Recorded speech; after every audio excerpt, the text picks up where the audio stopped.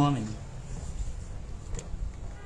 For some time now, I have not really said anything. I decided not to.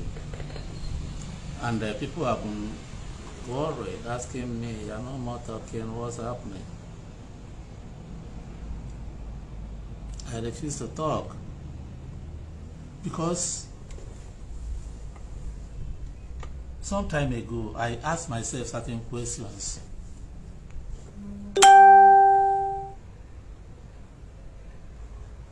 I asked myself certain questions. I remembered during Goodluck Ebele Jonathan's regime, when this Boko Haram issue came up, the present president, Muhammad Buhari, said that any attack on Boko Haram is an attack on the north. Then he wasn't the president, he was the leader of the opposition. Everybody saw it. Most newspapers carried it. Even when Jonathan wanted to negotiate with the Boko Haram people said their representative would be Buhari. They appointed Buhari as their representative. Everybody saw it. At a point, when General Uwazurike, who was then the chief of army staff, descended on Boko Haram, some leaders from the north accused him of genocide. They even wrote to the United Nations accusing Jonathan and Uwazurike of genocide against the north. Some northern governors and some emirs went to America to petition against Jonathan's administration that they were annihilating the north. So I thought about all these things. Then I came back to myself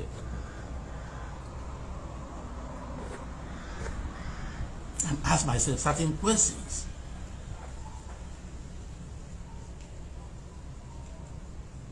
As Ijelindi, when I was to be conferred the title of Ijelindi, immediately after the death of our leader, Odmeguji, there were certain things I was told that I must defend the rights of any Igbo man, no matter what, that I must protect the Igbos wherever I am, no matter the circumstances.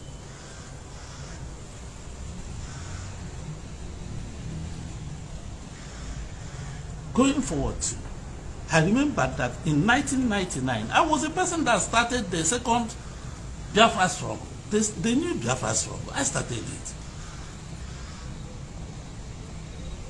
Many of the people in the struggle today are either my direct children or my grandchildren.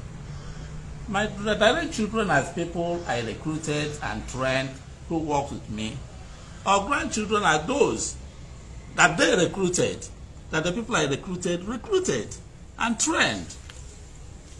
Among the people I recruited and trained was Nnamdi Kanu and many other people who are still with me today. So I began to ask myself the question, should I be the person to destroy the house he has built?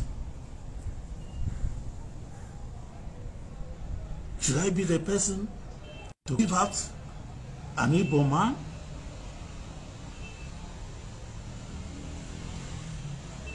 Should I be the person to attack an Igbo man? Should I be the person to kill a fellow Biafra? I said no to myself. And I changed. I said I will never come out in the open again to criticize or condemn anybody in the Biafra struggle. In as much as I don't believe in violence, I'm a non-violent person. I maintain the non-violent doctrine. I went to India to understudy Mahatma Gandhi based on non-violence. So I can never support violence. But when you come to look at it, for more than 23 years, I have piloted Biafra struggle through non-violence. I have not achieved anything because Nigerians and Nigeria don't believe in non-violence. Some people told me the language that Nigeria and Nigerians understand is violence. I said, well, but I'm not going to follow violence. Even some of these people now who are taking to violence are doing it because they believe that Nigeria and Nigerians don't listen to non-violence. And they are right. Then why should I stop them? Why should I stop them? If I have tried non-violence for over 20 years, it didn't work. Why should I stop somebody who wants to try another way? Why should I be the person to stop him? He has a right, but I will not support him. I will never change from being non-violent. I will never change. But I will never come out openly again to condemn anybody. That was my decision. That was why, for some time, I have not even thought. That was why, when some people were accusing me that I have changed, I remember when the Minister of Information, Lai Mohammed, accused the IPOB of killing innocent some policemen. I came up against him. I made a video condemning him, saying, how do you know, or how did you know that those who killed the policemen were IPOB? So some of our people in the struggle, through their radio stations, were blaming me, saying, making remarks. Now some people are now saying, how do you know that the people who are killing people are IPOB? This and that. That's part of my decision not to criticize or condemn anybody again who is in the struggle.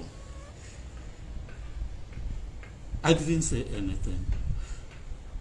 The other day, people are saying, people are eating human flesh, cannibalism, this and that. Did you hear me say anything? I didn't utter a word. Because I have decided I can never come out again in the open to condemn anybody in this Biafra struggle. If you are doing the right thing in the Biafra struggle, I'll clap for you. I come up openly to clap for you. If you are doing the wrong thing, I will never come out openly to clap for you. But I will never come out openly to condemn you. That's my decision, my present decision. So, whenever I do the right things, like the time I criticized Lai Mohammed for what he did, nobody came up and praised Uwazurike for supporting IPOB on that. Even recently, when I was doing Ojukwu Memorial here, the wife of our leader, Dean Odmeg Ojukwu, came up to say that in one occasion I was calling Igbo leaders, asking them, are you going to abandon Nnamdi Kanu? What are we going to do? What can we do? She said it. It's on record. Nobody from IPOB or from their super stars came up to say, oh, Uwazurike, thank you for that. No, because their brain has been washed with the anti-Uwazurike mentality. Nobody said, not even any of their leaders said, oh, Uwazurike, thank you for that. You people don't know what I'm really doing for you people. Because when I sit down, I ask myself, in this present situation now, what is the solution? What is the solution? I ask myself. I try to put people together, say, Biafran groups, come together, forgive yourselves. I first was the first person. I've forgiven African. I've forgiven anybody that has insulted me, betrayed me, or said anything against me. I've forgiven you, because without forgiveness, nothing will be achieved. If you have in your mind that this person killed you, this person talked against you, this person did this and that, the struggle can never move forward. To move the struggle forward, we must have to put all hatred aside, put all the past behind, and move forward. And to put all the past behind and hatred, you have to forgive everything and forget about it. If I did not forgive or forget forgive Nnamdi, I wouldn't put cause through to people. Do you know what I'm doing, working for him? Am I doing it for him? No, I'm doing it for a struggle. I'm not doing it for IPOB or anybody. Because if I don't do it, who else will do it? If I don't save him, who else will save him? Some people brought some video made by one woman. They say it's in South Africa. They say it's Oluchi Lloyd or what. I don't know her. I don't have any business with her. I can't have any business with someone like her, because she's too small to me. Too small in the sense that some of my children are senior to her in age. When I started, I look at her age as around 30 years or thereabout. So I started the struggle in 1999. If she's 30 years now, 30 minus 23, she was about 7 years when I started the struggle. But I listened to the video. Somebody asked her to tie Uwazurike onto what Asari Dukubo said. Asari Dukubo said that he promised to smoke Nnamdi Kanu out, and he succeeded in doing it. What has Uwazurike got to do with that? Did Asari Dukubo say that he and Uwazurike teamed up to smoke Nnamdi Kanu out? Personally, I don't support what Asari Dukubo said. I didn't like that. I didn't like that. Maybe he said that out of annoyance. Maybe he said that out of annoyance, which he has not even explained the reason. But I know that some time ago, just a few weeks ago, the leadership of IPOB took up a press statement that Asari Dukubo and some governors had camps in the Niger Delta where they were training people. I don't know how valid that information was, so I didn't go into it. That may be, I'm not speaking for Asari Dukubo, but that may be his annoyance, if actually that was a fallacy or a propaganda. That is what I'm thinking. But I'm not speaking for him. For me, I don't like what he said. Anybody working against another person in the struggle, you are destroying the struggle. Any Biafran who is working against another Biafran, you are not doing that thing to that person you are working against. You are working against the struggle itself. So I take exception to what Asari Dukubo said as a person. As a person. I don't get anything that Nnamdi Kanu is in prison or in detention now. If I get anything, I will never call people to say, please, let us all talk. Let us begin to talk on how to free Nnamdi Kanu. Why must you tie Uwazurike to it, to what Asari Dukubo said? What is my business there? Asari Dukubo has been my friend. We were detained together in the early 2000s. We are friends. It doesn't mean that he buys into all the things I do. At times he will even call me and say, no, that's what he calls me. Senior brother. Senior brother what? I don't buy this. Even when we say together, we argue a lot. There are so many things I will say. He said, no, I don't buy into it. I also tell him, like this outburst he made of recent, I'm against it. I'm against the statement that people should rise up and kill IPOB. He spooked Nnamdi Kanu out and all that. I know that he may not have done anything like that, but he is saying that, or he said that out of annoyance. But it's for him to explain himself. But I don't want anybody to tie me to something anybody says. Aside Dokubo is an adult. He was working with you people at some time. You people sent your men for him to train at some time. Did you ask me? Was I there? Why must you tie me to what Aside Dokubo said? Because you can never see anything good about Uwazurike because of how your head and brain have been programmed against Uwazurike. Otherwise, this little girl now in South Africa talking against me. Have you met Raph Uwazurike before? Why should you be talking? To the extent that even some people calling in on her program, she was just linking Uwazurike. What is the problem with your people? What has Uwazurike got to do with what Asari Dokubo said? Did I sit with Asari Dokubo? Said I'm meeting with governors and Asari Dokubo planned against Nnamdi Kanu. Nnamdi Kanu was the person I recruited. When I recruited him, none of you was there. None of you, not even one of you, was in London. When I went to London, I picked him. You are not there. If I didn't pick Nnamdi Kanu, you people will not be talking about Biafra today. If I didn't start Biafra in 1999, nobody will be talking about Biafra today. Then why do you so much hate me? Because Nnamdi Kanu told you that I did this, I did that. Outside that thing he told you, have you ever found out anything against me? But I said I have forgiven him because why wouldn't I forgive him? I'm a Christian. But please don't put me into anything you people are doing.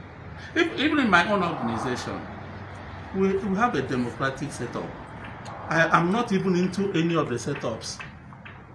We elect our members. And you people should remember that I deserve some respect. I have a congregation of people. And you abuse me. The other day I suspended my director of information because of few people that he came up to, out of emotion, say something about Nnamdi Kanu. I suspended him.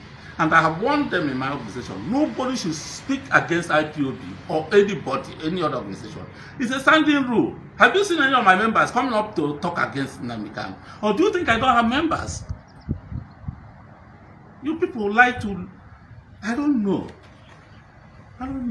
And for a woman somewhere in South Africa, I don't know whether he's married or divorced or single. Because I don't know. People have lost their people have lost everything, including what a woman should be. A woman is saying if by the end of this year, Asari Dokubo is not killed. That's what the Lloyd Oluchi is saying. Oluchi Lloyd is saying. You don't know the implications of the things you say, and you are in South Africa. We are here on ground. Come home now and stay with us and say it. Most of all these people causing all these problems are not here in Biafran land. You are aware, as fugitives, all these places, inciting violence here. You are not here. And you can never say what is right. And where am I going to Kill. All the people you people have killed. Are you not satisfied? You still want to kill more people. Have you gotten Biafra by killing all this kill? And you are saying kill. You are not here. You are outside. These boys you are sending to kill. Do you know how many of them that have been killed? You don't ask after them. Now what for you people? I wonder the type of leadership IPOB has. You don't have even control over women. Look at it now. You are fighting against yourselves. Autopilot. You do kingdom. You do republic. You are not even fighting to say, how do you resolve this internal conflict, crisis existing among us? You have not found resolutions to it. You want to fight outside other people. Huh? And you forget that all these people you are pointing, accusing fingers, insulting, they have also their own members.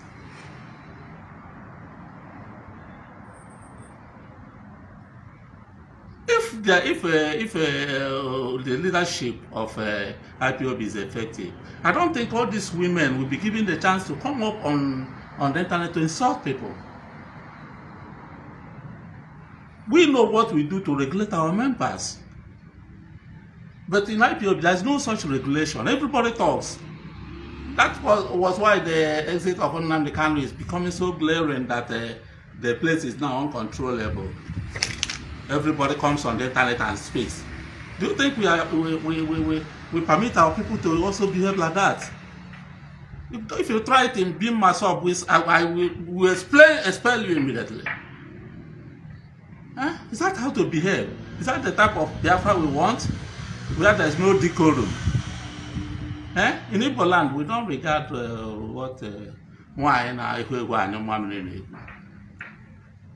whatever I'm doing in the struggle, it's not for anybody, it's for the struggle. It is my place to bring people together. Even if I have been offended, if I have been betrayed in the past, it's my place. And that is why, even some people now, they say, Uwazurike is now citing IPOB. Uwazurike is now protecting IPOB, asking, how are you sure that the people who are killing our IPOB? See, the IPOB people, they are not satisfied. If you had a good one, Uwazurike, you will never praise it.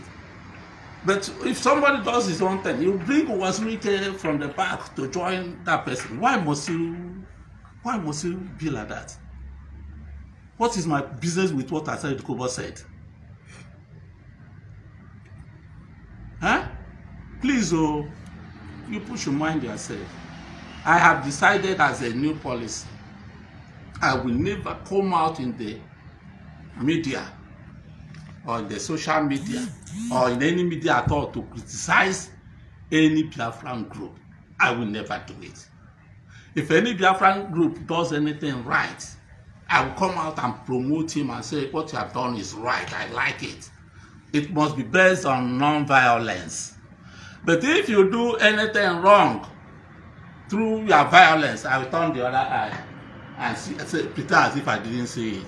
I will never come out to praise you, but I will never come out to condemn you. I will keep quiet. Please don't bring me out. I will not like even to come out and talk again. But take it from me. There is, even if you are killing the Holy Ghost, Uwazurike will not tell you stop. I will never come out to criticize you, but I will never come out to praise you. Go ahead and kill everybody. We are watching you.